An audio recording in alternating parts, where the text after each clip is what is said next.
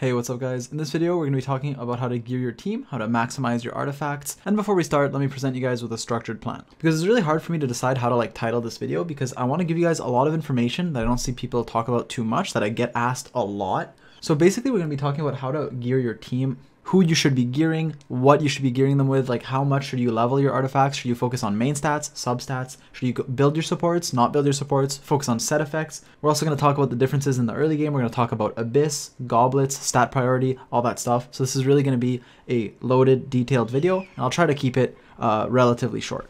I'm sorry if the video seems disorganized, it's just there's a lot to cover and it's hard to sort of separate them in sections, but I did try to, and there will be different sections on the YouTube time bar if you guys want to look at a specific one. Before we start, obviously I just want to mention that I stream most nights and I'll probably be live when this video's out, so if you guys want to come say hi, ask questions, I really appreciate it. The link will be in the description. Alright, without further ado, let's get into it.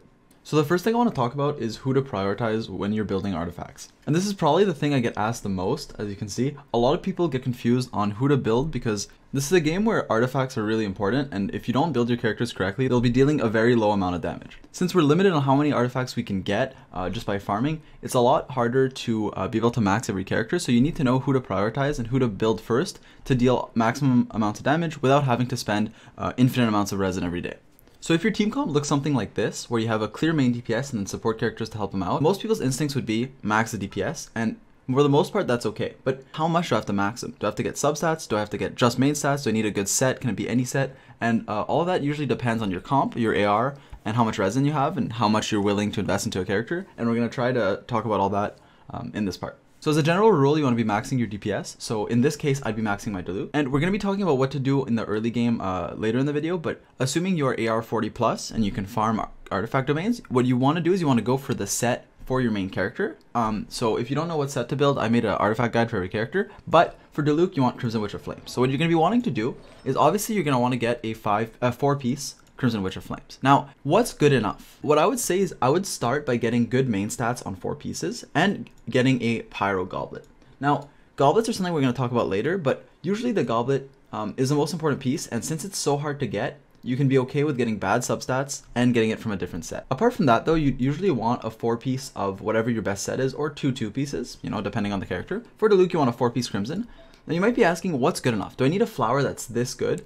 Not really. Usually when you're, especially at like AR 40, when you're starting to build a character, you ideally want to get an artifact with a good main stat, and then the rest isn't too important until you can afford it.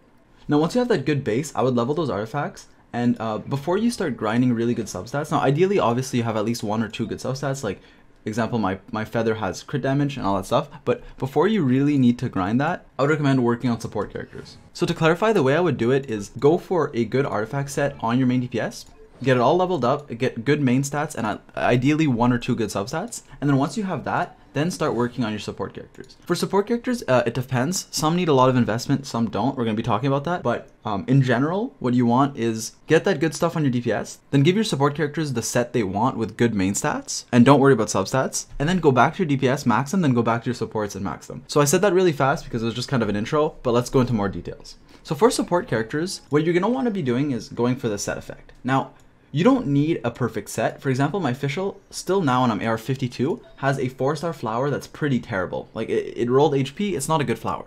But I only have it just to get this set effect. So for supports, you want to be focusing on that good main stat. Obviously, if you have a good subset like this, that's amazing. But for support characters, you don't really need that. It's really just main stats, especially when you start maximizing artifacts like AR 45 plus, when you can actually farm them.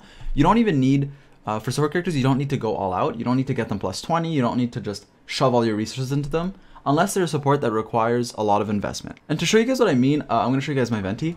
Basically, Venti is a support where I'm using him to clump up enemies in my team comp and for the Viridescent set, which means I don't really need good artifacts on him. Now keep in mind I have a lot of 5-stars and these are like, some of these are plus 20, but if we look at this Sands, for example, it's only plus 12 and I've cleared Abyss 12, right?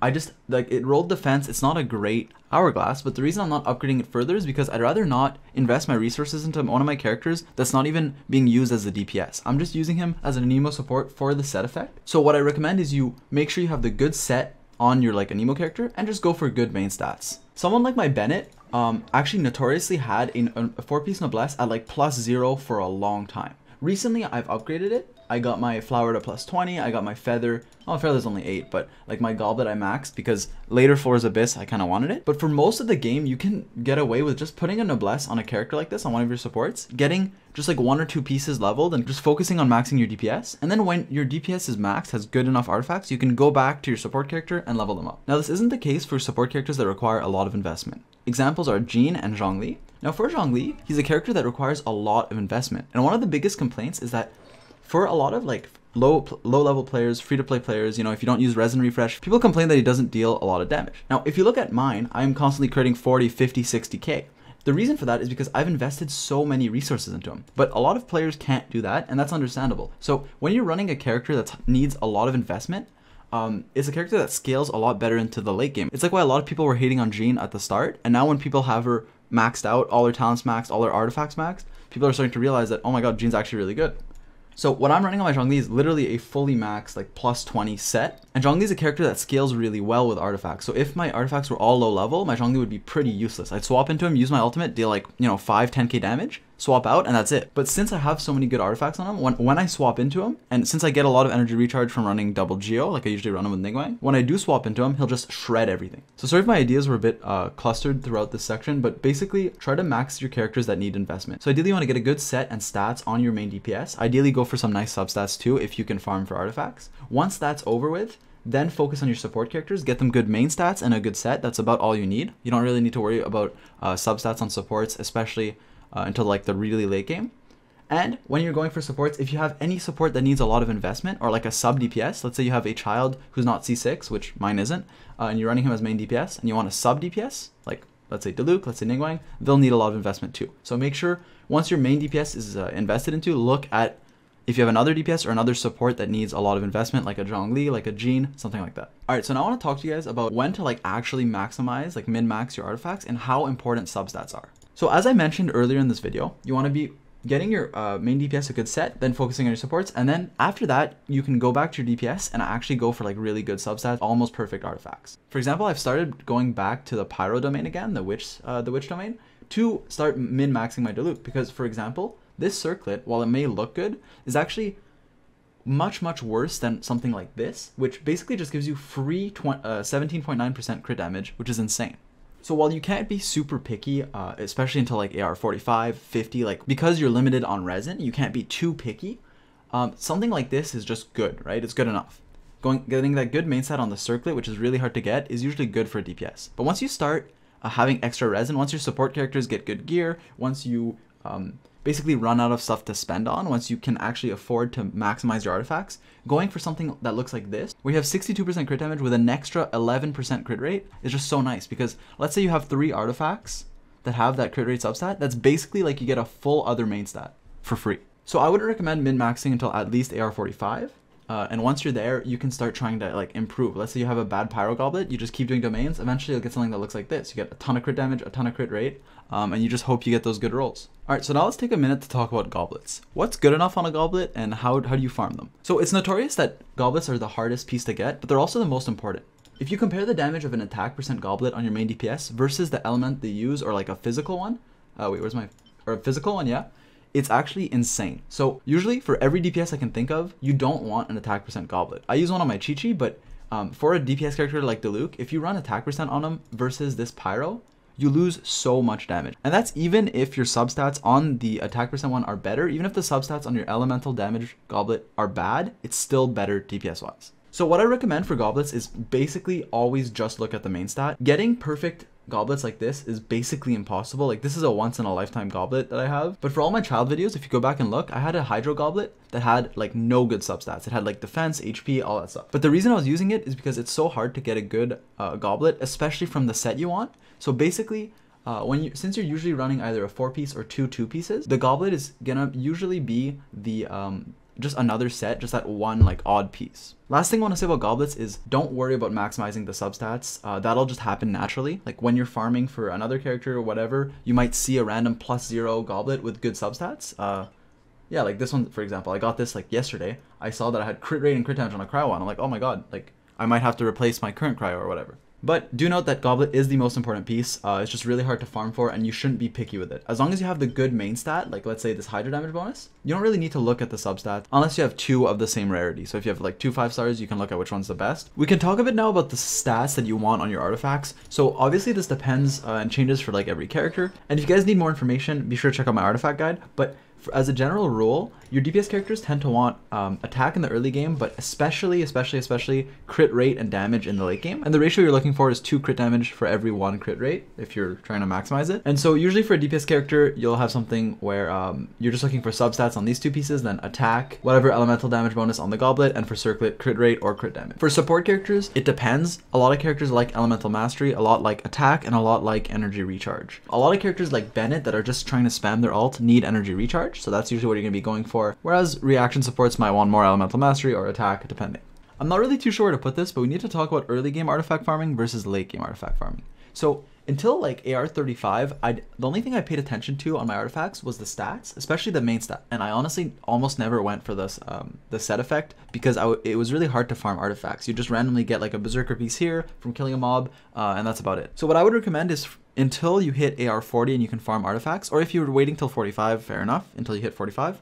But at least until 40, I would recommend trying to get like a good 2-piece if you can, but mainly focus on just a good main stat and then maxing those artifacts. And this usually just applies for DPS because at those early levels, it's really hard to get good like sets and stuff for your supports because you can't farm noblesse, you can't do all that. So most of this video is for AR 40 plus, but I just want you guys to know if you're early game and just trying to like beat early floors of Abyss and stuff, don't focus too much on substats or sets. Ideally, yes, if you can get like a 2-piece berserker, instructor, something like that, do it. But definitely focus on the main stats and try to upgrade from 3-star to 4-star gear as much as you can, mainly on your DPS. Okay, I want to dedicate a specific section for Abyss because this is something that a lot of people usually struggle with, and also it's super important because you get so many primo gems. You get 100 per 3 stars, as you guys know, and then 9 to 12 resets every 2 weeks, and basically every 2 weeks you get a free 150 primo gems per floor you can fully clear. The reason we need a specific section on Abyss is because it's so unique and different from the rest of the game. Basically, you need 2 separate teams starting from